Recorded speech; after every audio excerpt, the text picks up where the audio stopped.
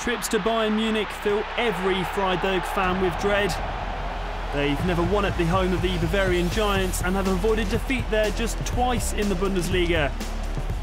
And as they prepare to make the trip to the Allianz Arena once again on Matchday 21, they'll be particularly keen to eradicate memories of the heaviest Bundesliga loss in their history in 2011, when Bayern's Mario Gomez ran riot. Schweinsteiger into Müller. Kroos is in here. Tony Kroos unselfishly across for Mario Gomez, who gives Bayern the lead early on. And you never doubted it, really. Gomez with a simple finish. Ribery will chase this one into the box. He's got plenty of room here. Across to Gomez. Again, the simplest of finishes, and Gomez gets his second. Bayern now looking for a fifth. Ribery's got Gomez making the run. And there's the hat-trick. Mario Gomez, take a bow.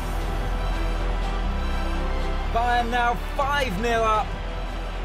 And the league leaders looking absolutely imperious. Certainly fortuitous, Gomez with the finish, but he'll take that one.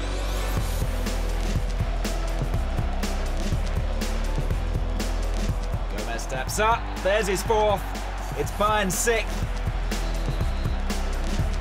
Well, can this get any worse? Well, hang on a moment. The penalty's been ordered to be retaken, and you can just see there that Ribery had stepped into the box too early. Up steps Gomez again. No mistaking. That's 8 for the season now. For Mario Gomez, he's doubled his tally in this game alone. 7-0 the final score to Bayern and 4 goals for Gomez. Surely things can't get any worse for Freiburg this time around. Sign up now for the Bundesliga YouTube channel. Here. Here. Here. Here. Here. Here. Here. Here.